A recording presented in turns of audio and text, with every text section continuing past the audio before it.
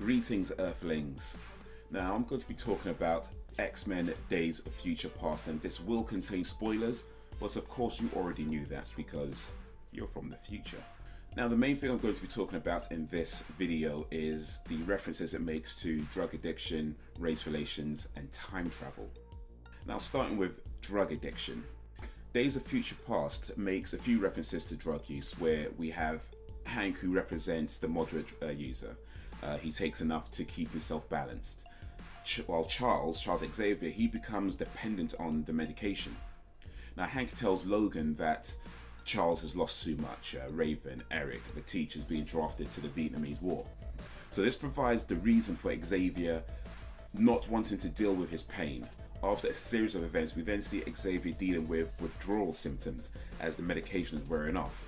Hank, now playing the part of the dealer, is offering him extra because he'd missed a dose, while Logan, the therapist or friend or concerned family member, is explaining why he is important and why he should not throw away his gifts. Charles then throws down the syringe and embraces life and all that he has to offer to it. Now this scene I felt was oversimplified. I understand that addiction wasn't the focus of the film, but it would have been more effective had they shown more of a struggle between him not wanting to use the medication anymore, but also not wanting to deal with the pain. But what I thought was interesting, however, was that after that part, when Xavier is using Cerebro, he can't because he feels he is still broken. Logan gets him to look into his mind where he sees pain and suffering.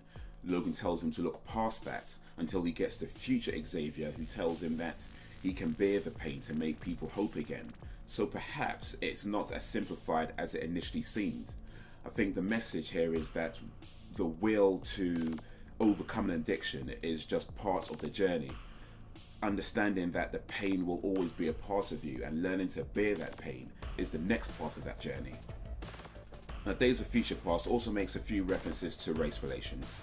It's mostly set in 1973, which means between the events of First Class and Days of Future Past, the United States has seen 3 Civil Rights Acts signed.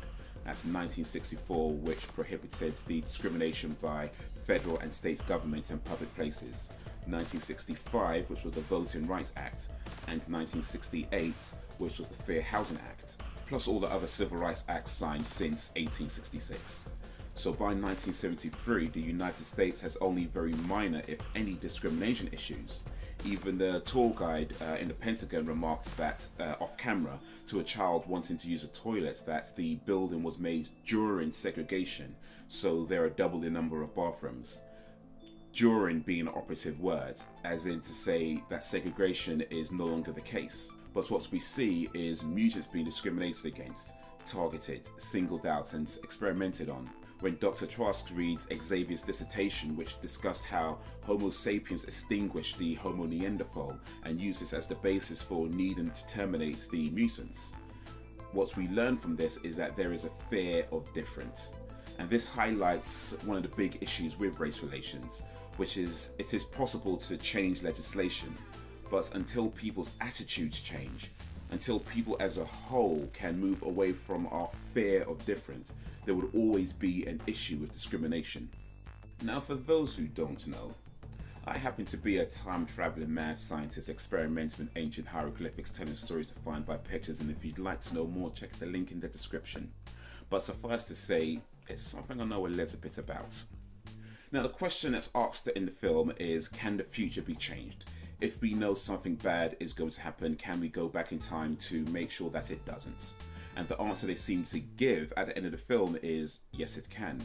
But let's take a closer look. Now when Kitty Pryde explains to Xavier how she sends Bishop's conscious back in time to his younger body to warn the others of the coming Sentinel attack, so that they know not to go to where they were going, she said they leave before they ever knew they were there, to which Warpath affirms because they never were. Later, when Pryde is about to send Logan's mind back to 1973, she said that when he wakes up, what he had done would become the only history the rest of them would ever know, and only he would remember the alternate history. Now the film doesn't delve into this, but consider this for a moment. If Logan remembers, even if he is the only one that does, then it must have still happened.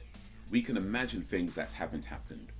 We can envision things we believe are going to happen, but we can only remember what has actually happened. So Logan remembering the war and all the mutants being killed still happens. But at the end of the film, he does wake up, presumably, although not specified, in 2023. There's a pretty futuristic looking alarm clock, and one of the first people he sees is a bearded Bobby Drake. The school is operational, Jean Grey is alive, as is Scott Summers, so it seems like everything has been fixed and that the first 3 X-Men movies just don't count anymore. So if Logan succeeded, how can he still remember? Now this is where I get a little speculative. What I think is happening is each time that Bishop's conscience is sent back to warn the others, they create a new alternate reality.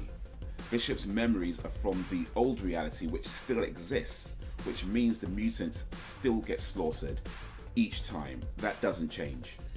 It just creates a new world where it didn't happen. Likewise with Logan, his memories are from a reality that still exists. He just created one where the war was avoided, but the war still happens. The mutants still get killed. Kitty Pryde still sends Bishops back in all the other realities, creating exponentially more realities, all where the mutants get killed, so in the end, they actually cause more mutants to die than they save. And that is what I think of X-Men Days of Future Past. Let me know if you agree or if you disagree, if you think there's something that I've missed. If you liked this video, please click like, share and all that fun stuff. If you haven't already, make sure you subscribe for more videos. Check out other videos on the channel as well. But that is all for now, so thank you for watching, and until next time, just because somebody stumbles and loses their path doesn't mean they're lost forever. Or are they?